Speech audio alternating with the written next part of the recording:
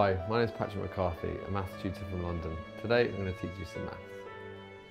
In this video I'm going to show you how to simplify fractions. Now, fractions are basically anything written one thing over another. So let's take 52 over 14. That's a fraction.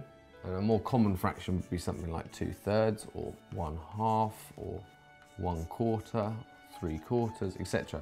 Fractions are one thing over another. Now sometimes, this is how we like to see fractions, 1/4, 3/4. We can kind of relate to this. This, we can't quite relate to, so what we try and do is simplify it into a term that we can recognise. Basically, we make these numbers as low as possible. Now to do that, you have to look for a number that multiplies to make this, and a number that multiplies to make this, or put differently, what goes into 14 and what goes into 52, and we look for the same thing. So whenever you're dealing with fractions, to keep it the same, you've got to do exactly the same to the top that you do to the bottom. You can't change that, so you must do. So let's say I want to look to simplify this fraction, 52 over 14. Now what I need to do is look for a number that goes into 14 and goes into 52. Now it's always easiest to start with 2. I can see these are both even numbers, so 2 definitely goes into this one. So whatever I'm going to do to the top, I have to do to the bottom. So let's say I divide this top number by 2. So if I divide the top by 2, I have to divide the bottom by 2. And in doing that, I haven't changed anything, I've just simplified it. So 52 divided by 2, that's 26. And 14 divided by 2, that's 7. So this fraction here, all I've done is divide the top by 2 and the bottom by 2, and I've changed nothing. But so 26 over 7 is exactly the same as 52 over 14. Now, when I get to this stage, I look for a number that goes into this and goes into this. However, there are no numbers that go into 7 except for 7 and 1.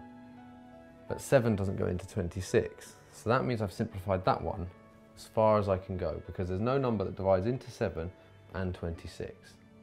So let's take another example. Let's take 32 divided by,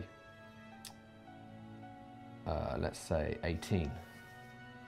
No, we'll change that to 20. So like I always say, start with 2 because it's the easiest. There are other numbers that go into these two, but we'll start with 2. So what divides into 32 and 20? Well, they're both even, so let's start with 2. So we'll divide the top by 2 and the bottom by 2. So the top divided by 2, 32 divided by 2, that's 16. Now I've divided the top by 2, so I have to divide the bottom by 2. 20 divided by 2, that's 10. So that is the same as that, but that's a simpler version of that. But when we get to this, we can simplify it further. Does 2 go into 16? Yes, it does. Does 2 go into 10? Yes, it does. So 16 divided by 2, well that's 8.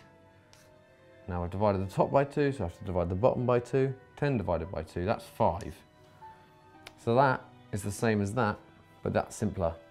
Now can I look for another number that goes into 8 and 5? Well, I can't, nothing will go in, so that's as simple as it will get. So that's 8/5. And if you think of 8/5,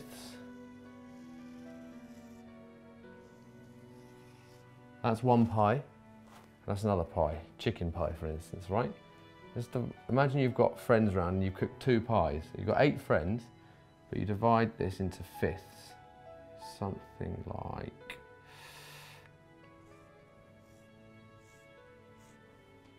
1/5, 2/5, 3/5, 4/5, 6, 5/5. And the same thing with the other pie. So divide 2 pies into 5. Now 8/5 represents this. That's 1/5, that's 2/5, 3, 4, 5, 6, 7, 8. So 8/5 is actually 1 whole pie, and 3/5. 1 pie and 3/5. I always think of fractions as pies, and it seems to help. And that's how to simplify fractions.